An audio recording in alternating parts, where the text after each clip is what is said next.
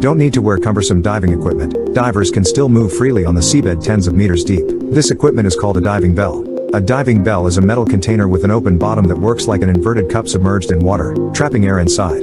The amount of air inside the bell is quite substantial, so to counteract Archimedes' buoyant force, the diving bell is designed with large weight and supported by a control ship. As you descend deeper, the water pressure increases and the air pressure inside the bell also rises, so air is always replenished from above the ship.